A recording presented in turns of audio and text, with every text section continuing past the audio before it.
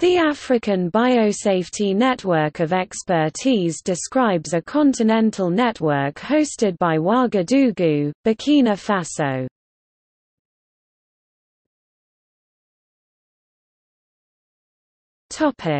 Origin. The African Biosafety Network of Expertise was launched on 23 February 2010 with the signing of a host agreement between the New Partnership for Africa's Development and the government of Burkina Faso. It was conceptualized in Africa's Science and Technology Consolidated Plan of Action 2005 and fulfills the recommendation of the High-Level African Panel on Modern Biotechnology, entitled Freedom to Innovate. The network is funded by the Bill and Melinda Gates Foundation.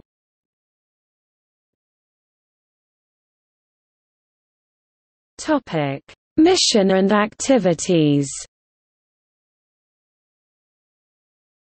The network serves as a resource for regulators dealing with safety issues related to the introduction and development of genetically modified organisms. In addition to providing regulators with access to policy briefs and other relevant information online in English and French, the network organizes national and sub-regional workshops on specific topics.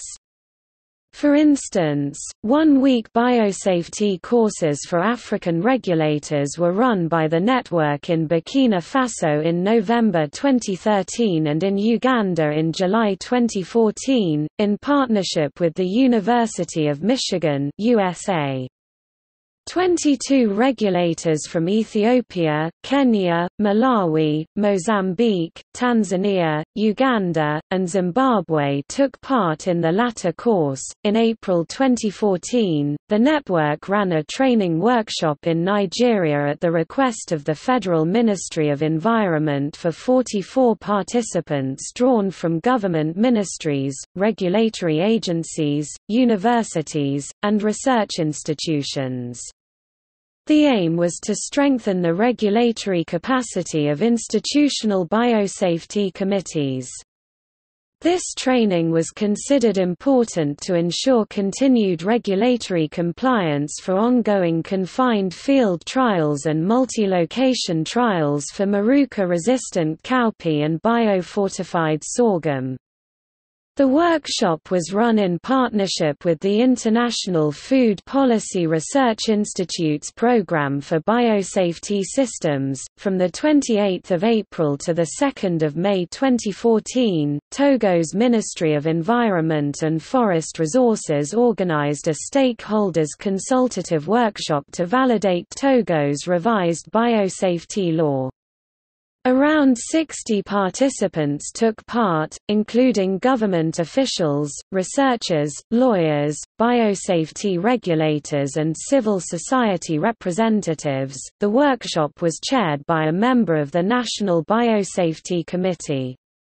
The aim of the draft bill was to align Togo's biosafety law signed in January 2009 with international biosafety regulations and best practices, especially the Nagoya-Kuala Lumpur Supplementary Protocol on Liability and Redress that Togo had signed in September 2011. The validation workshop was a critical step before the new bill could be tabled at the National Assembly for adoption later that year. In June 2014, the network organized a 4-day study tour to South Africa for 10 regulators and policy makers from Burkina Faso, Ethiopia, Kenya, Malawi, Mozambique, and Zimbabwe. The main objective was to allow them to interact directly with their peers and industrial practitioners in South Africa. The study tour was organized under the auspices of the NEPAD Planning and Coordinating Agency, in partnership with the Southern Africa Network for Biosciences (SANBio).